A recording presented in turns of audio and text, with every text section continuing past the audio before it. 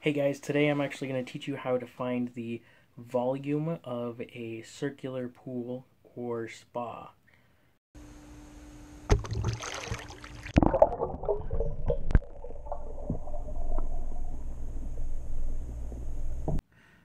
So if you want to find the volume of a circular pool, we're going to have to start off. Our diameter here on this one's 10, so it's a 10-foot round pool, and our height is 4 feet. So we have a 10 by 4, more or less, above ground pool, or it could be in ground. And so what we want, we're actually going to use the equation pi r squared to get the surface area of the top of this. And so r is the radius. This is our diameter, so we want half of that because that would be our radius. And so that is 5 feet.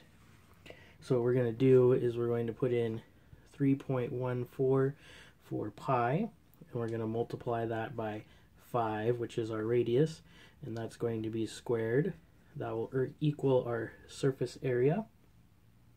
And then from there we'll do 3.14 times 25, because that's 5 squared is equal to our surface area. And the numbers that we'll get when we multiply this pi by the radius squared is 78.5. And that's our surface area here of the top of this pool. Now we're going to want to multiply by the height of the pool so that we can get volume. So that's 4 feet. So we're going to multiply by 4. And that equals 314 square feet.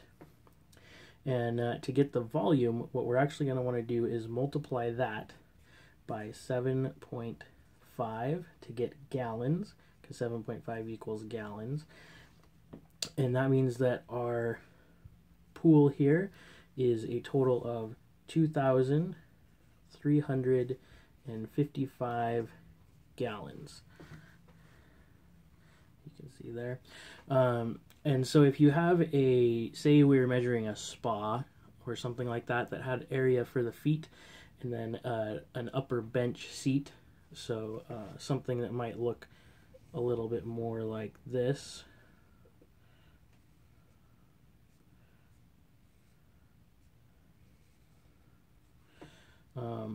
Then you would just simply separate it into 2 of these same vessels and recreate this for the top section and then the bottom section.